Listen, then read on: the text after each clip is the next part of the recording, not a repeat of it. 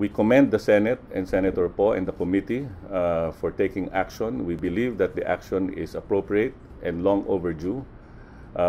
We hope that the Ombudsman, the Department of Justice will take action, because definitely we feel that there is grounds for graft, as recommended by the Senate investigation.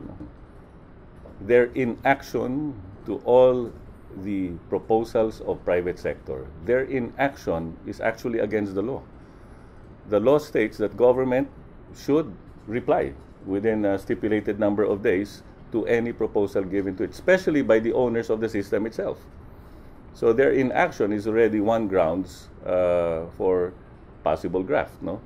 Secondly, the fact that they awarded such a huge contract, an important contract, to a company 2 months old, capitalized at 600,000 pesos.